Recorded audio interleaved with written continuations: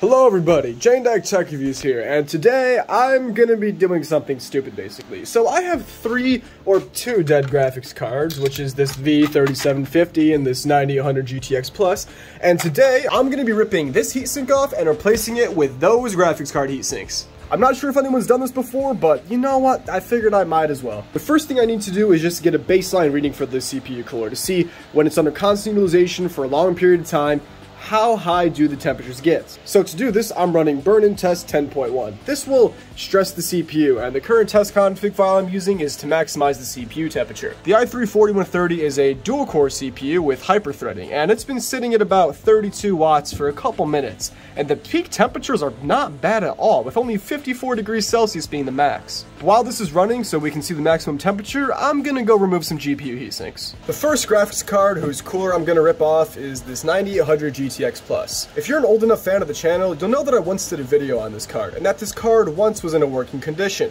However, I killed it.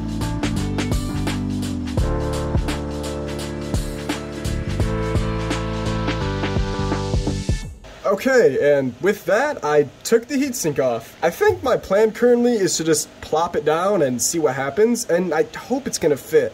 I'm not sure how the fan situation is gonna work, but I'll figure something out. The next GPU whose heatsink I'll be ripping off is the V3750. This week's video was supposed to be about this graphics card, but long story short, I thought the card worked, but realistically it didn't. It actually had a missing capacitor on the back, but was still able to output a video somehow. I don't know, but we're gonna be repurposing the heatsink for now.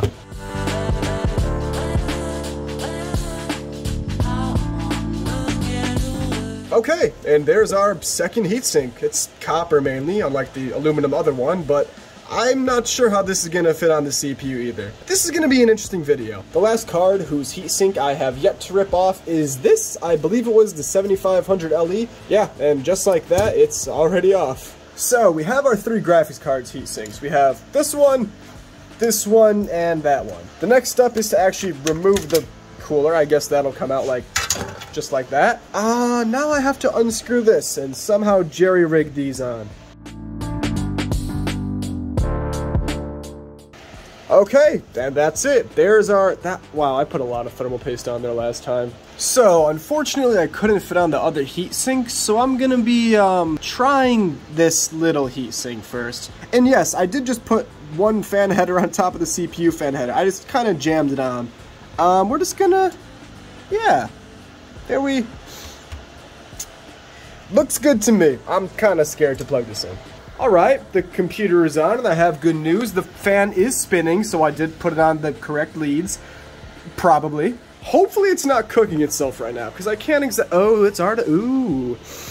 Oh, remember how the previous maximum temperature was 58 degrees Celsius while under load? Well, it's currently at idle, and it's currently hitting a maximum of 69 degrees Celsius. Wow, we are already at 79 degrees Celsius. Oh, we're at 80 degrees Celsius. It's not even been a minute.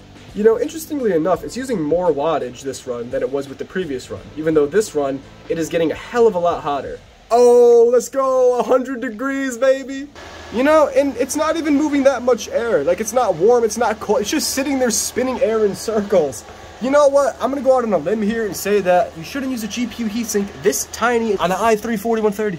But regardless, it seems to have plateaued at about 100 degrees Celsius, so I'll take it as a win. The next cooler I'm gonna be using is this. It's a crappy plastic, well, I don't know what it's made out of, but it's pretty useless. It's from a HD 6350. With this next godforsaken piece of crap, it might not even be metal, it's a really bad heatsink. I just duct taped it down because it kept moving due to the thermal paste. It kept sliding in it. I put a copious amount on there. Hey, the fan's spinning. I put it on the right leads. So, at idle, with this really tiny heatsink, we're hitting 44 degrees Celsius, which I think is actually better than the other heatsink. I did put on a bit more thermal paste, but I'm not sure how this next test is gonna go. So, here goes nothing. Okay, so we're 15 seconds in, and we already jumped about 12, 15, you know what, nearly 20 degrees. We're currently running at the maximum boost frequency, at 100% utilization, at 33 watts, and steadily climbing still. This makes me tempted to try it. I do not do something computer. So we're up to 94 degrees Celsius right now, still running at the maximum boost frequency. And honestly, surprisingly enough, we're only losing like 100 or 200 megahertz. Sometimes not even, we did lose 300 right there, but we're sitting at 100 degrees Celsius.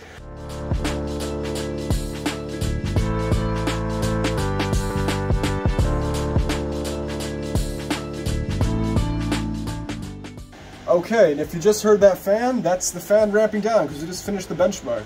The maximum temperature this time was only 100 degrees Celsius. Is that good? No, this is horrible for your processor. Don't do this. This is stupid.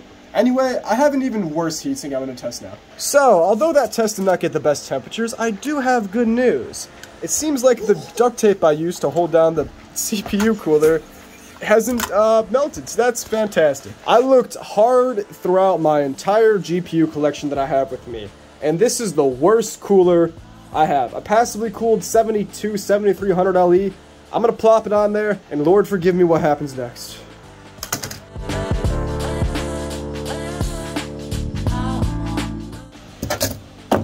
I'm assuming that this heatsink is made out of aluminum. It's very light, it has a cheap feel, and it's pretty clearly a crappy passively cooled heatsink. I feel bad for this i3. You know, even though I've been very generous with the thermal paste so far, I think I'm just gonna, yeah, there we go. Let's take that, put that over there, and then I'll put it like this.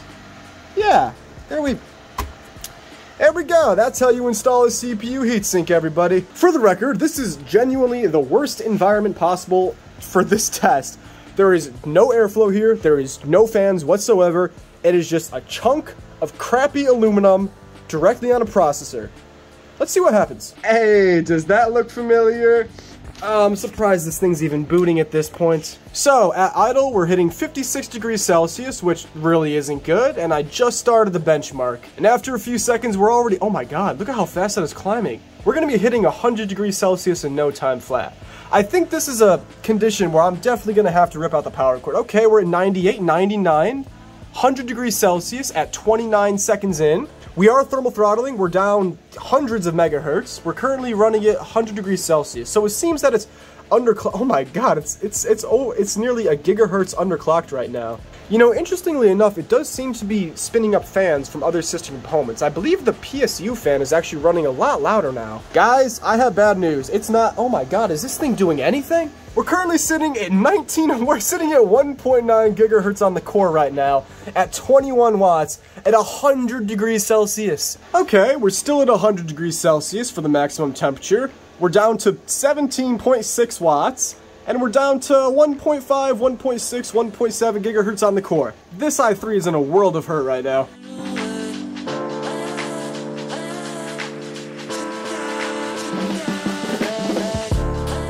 Alright, and with that last test, I guess technically we passed. The maximum CPU temp we saw was 100 degrees Celsius, and the lowest wattage we saw was 3.51 watts at 798 megahertz. Wow!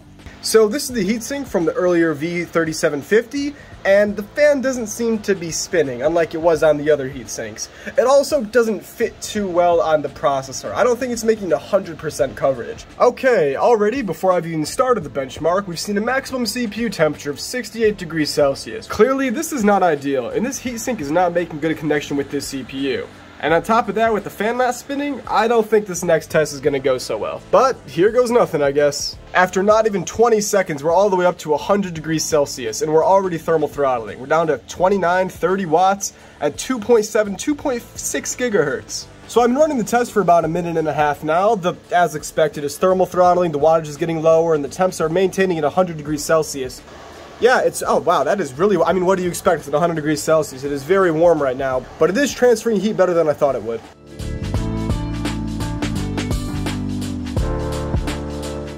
And with that test finishing up, we hit a maximum of 100 Celsius on both cores, a maximum load wattage of 37 watts, 100% utilization, and 800 megahertz on the core. For this next test, I had to get a bit creative. What you're seeing on the CPU currently is the cooling pads from the VRAM and just all around this 9800 GTX Plus heatsink. I basically put down a layer of thermal paste, a layer of cooling pads, and then a little bit more thermal paste. Given the sheer size of this heatsink and the location of the CPU fan header, I can't exactly plug in the graphics card fan. However, it seems that this one has the same fan setup as the V3750 did. And when I plugged in this one, it wasn't spinning the fan. So I'm not sure this one would even work regardless. Either way, it's time to turn the system on. Why is this thing still working? It has undergone so much abuse, yet it still works. Alright, so far so good, and I actually mean it. At idle, we're sitting at only 62 degrees Celsius, which isn't bad at all, considering that we are barely touching the CPU and the fan is not spinning. You know what? I take back what I say about this being promising. We're already at 100 degrees Celsius, 23 seconds into the test.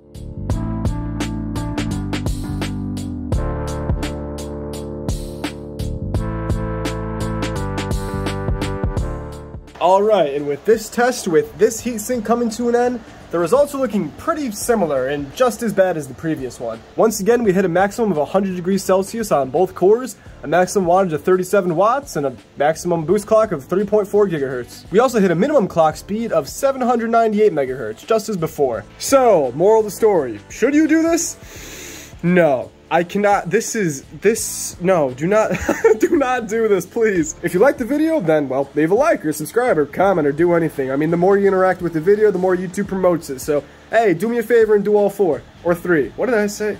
Anyway, I hope you enjoyed the video. That's it, and have a great day. Bye.